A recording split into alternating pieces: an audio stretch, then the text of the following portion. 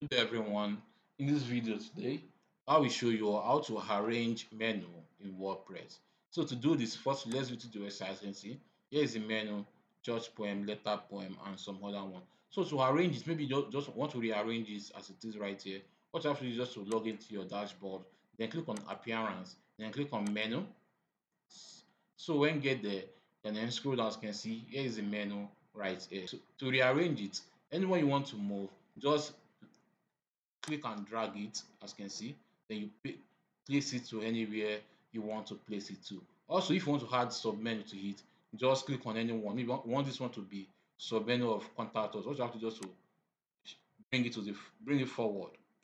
As you can see, it will be submenu. As you can see right here, sub item. So when done, click on save.